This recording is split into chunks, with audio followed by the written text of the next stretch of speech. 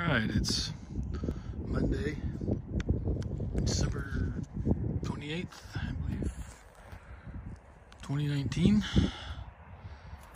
4:30 in the afternoon, and we are at November 139er, Quebec, aka the Red Baron. So, since the last recording of the engine, I've gone through a lot. Studying, reading, learning, service bulletins, service manuals, parts manuals, old parts manuals, new parts manuals, PMA, TSO, factory authorized, mil spec, AN, NAS, fittings, and nomenclatures, propeller overhauls, fuel injection systems, mechanical fuel pumps, everything. I have studied big things, motor mounts, the rubber discs. It's $1,300 I'm going to shell out just in motor mounts.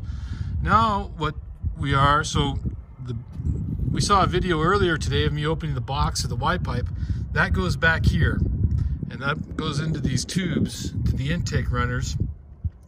And then where the fuel lines all connect to, they run up here. One of them, this main one right here. So that's the fuel return. And then we have fuel supply, and it's disconnected. So what we're going to do today is get this thing overhauled. I wasn't going to worry about it. The engine's running fine. You know, I had no issues. But this is the original manifold block, I believe. It's got black washers, and it's, oh yeah, no, and that rubber is brittle. So the diaphragm and all that stuff is. So I guess this is actually a critical piece that has some parts going on inside that require replacement, aka overhaul. So when this thing goes for an overhaul, there's mandatory part replacement in here, and this is about $550. That's the quote I got. So I imagine it could probably go more. So at a minimum, I'm going to pay $550 to have this thing taken apart and looked at and put back together with the right pieces and parts. Again, it's the right thing to do. And this has been on there since 1982. To the best I can tell, I don't see anything in the logbooks about this being done. Mags I've seen.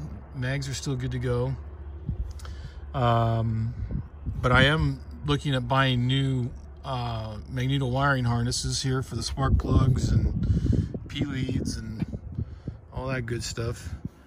But yeah, so right now we're going to work on is removing this block manifold, and I just wanted to get a video of it connected and what's connected, so we can come back and look at it again. And it's got a writing. Oh, I can take pictures too, can't I? So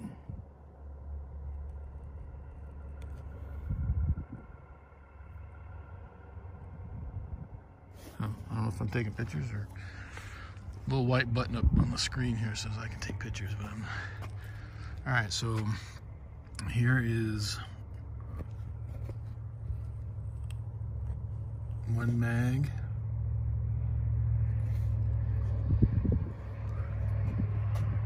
And then here's the block. You know, it looks pretty simple. Like I could take this apart and clean everything and put but no, that's not my job. My job is to remove that and have it repaired and pay the money. Shut up and put it back on.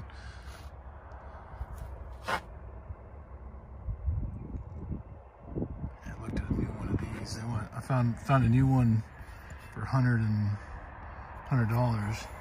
but I could have this one removed and then glass beat it and then have it anodized.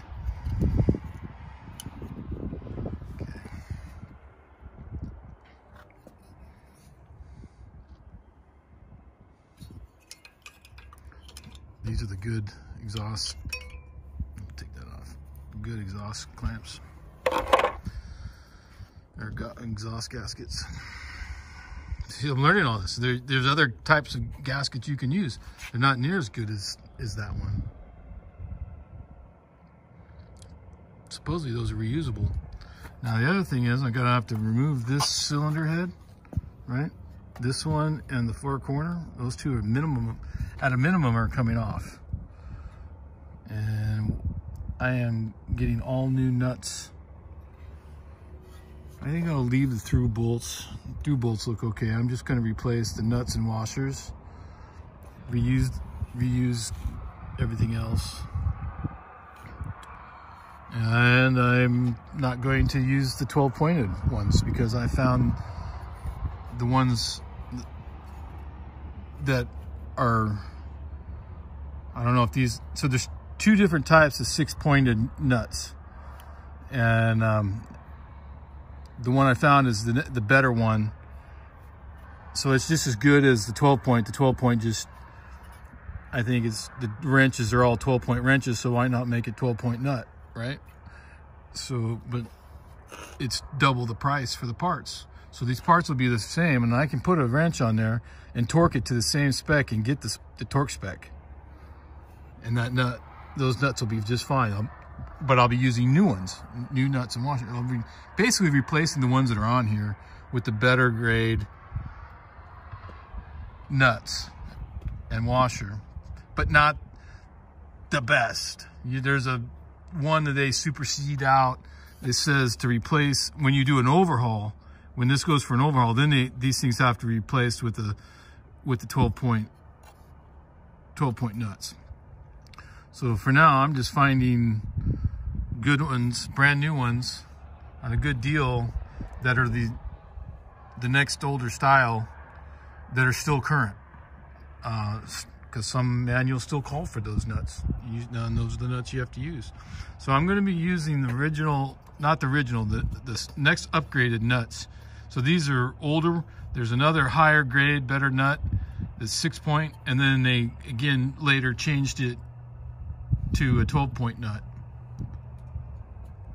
But we're going to be just fine. And I'll be able to get in here and look inside the engine and look at the counterweights and see if because of the vibration that this thing, so I want to get in here and check the material condition inside the case. And we'll pull a cylinder, 2 cylinders. We'll be able to look at the camshaft, the lifters. We'll be able to get a really good visual inspection. And that's where we have the cameras. That's where the cameras will come in. We'll be able to really take a look. All right.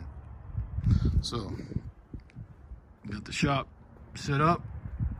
And we're going to now remove that top intake, seal everything up, and get that sent out to the rebuild shop.